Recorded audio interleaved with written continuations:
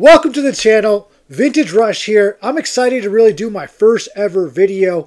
On this channel, I'm going to be breaking down vintage, whether it's shirts, jerseys, hats, collectibles, anything that's vintage, I'm going to be going over and really talking about why it's valuable and what makes it so special and unique. And let's go ahead and get into the subject today, which is going to be my number one passion, and that is vintage Marvel mega prints. I got one on right here, so let's go ahead and kind of get into what makes them so unique, what makes them so valuable. How rare really are these shirts? Well, let's look at this from a macro perspective. Now, in the early 90s, Marvel and DC, they made millions upon millions of comics because the collector market was super hot. Around that time, I want to say in the late 80s or early 90s, a Superman comic sold for $1 million.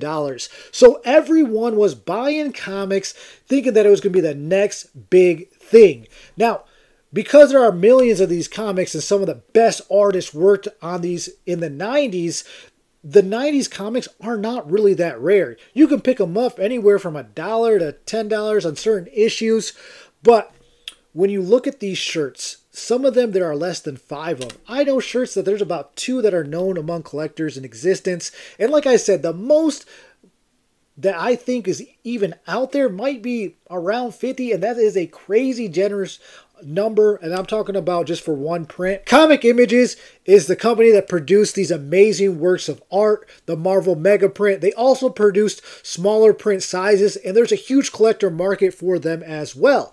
Now, Marvel Mega Prints, they produced them from 1991 to around 1996. There might be one that was produced in 1997. How to authenticate these shirts? And yes, they do make fake versions of these shirts because they are crazy expensive and highly sought after. Number one thing I would look for is to see whether the shirt is screen printed or not.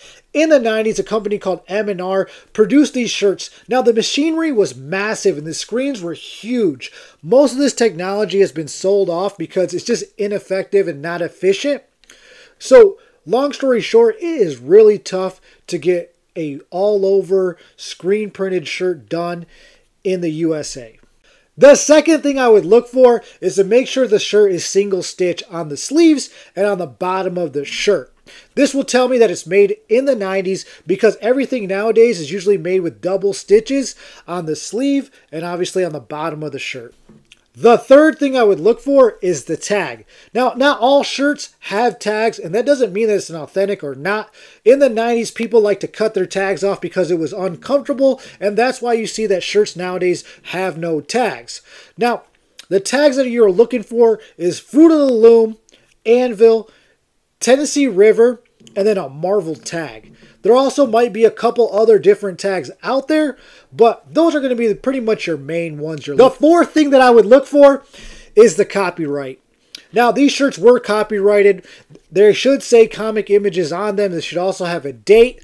Now, there are very few Marvel Mega Prints that actually don't have a copyright, but most of them, almost 99%, do have the copyright on there, so make sure that you look for it. At the end of the day, the best way to make sure you have an authentic Marvel Mega Print is to compare it to another one.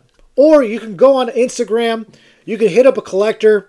Typically, that's where we all are at. You can follow me at Vintage Rush. Also, another great account to follow that is just like a gallery of images is Marvel Mega Print on IG. So make sure you're following those accounts if you want more information. That's all I got in the tank for today. Make sure that you comment on the video, you like and subscribe to the channel. And if you have any questions or concerns, you could always hit me up on my social media, which is Instagram. It's at @VintageRush_. Peace!